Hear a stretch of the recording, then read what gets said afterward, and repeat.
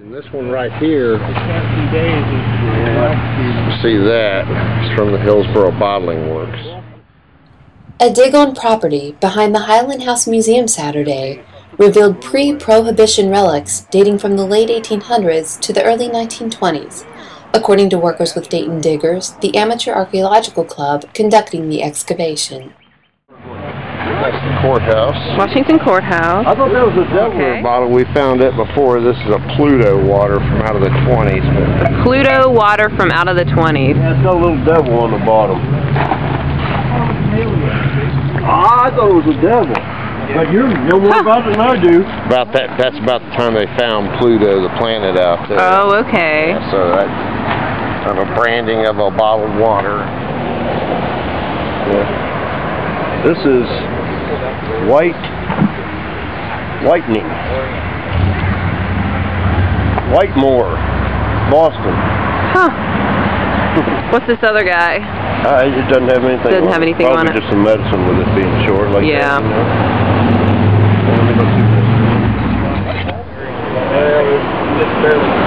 This is semi-porcelain. I've never heard that term.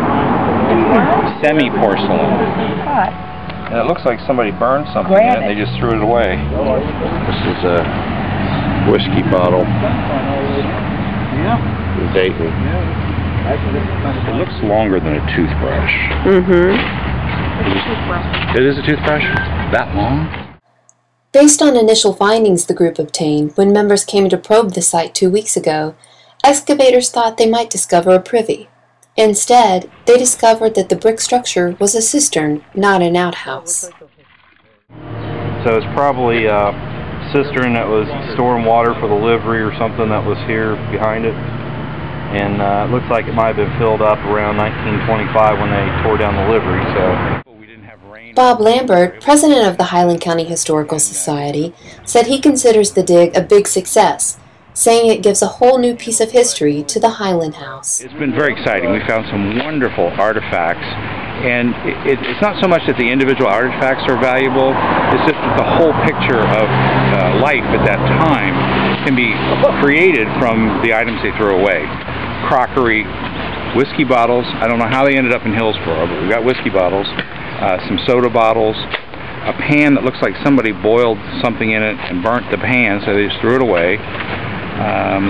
Mustard jars and a ketchup bottle, a antique glass ketchup bottle, a men's cologne bottle. It's just fascinating what life was like at the turn of the century.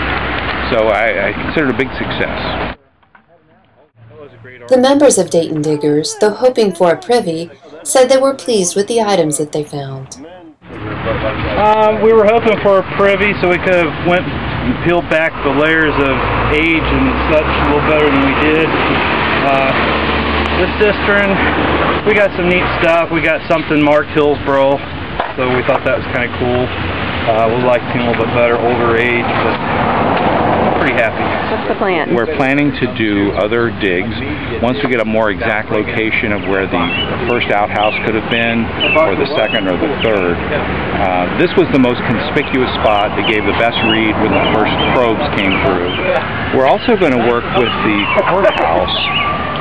When they put in the new Veterans Memorial on the corner, that was the site of an old cistern much like this.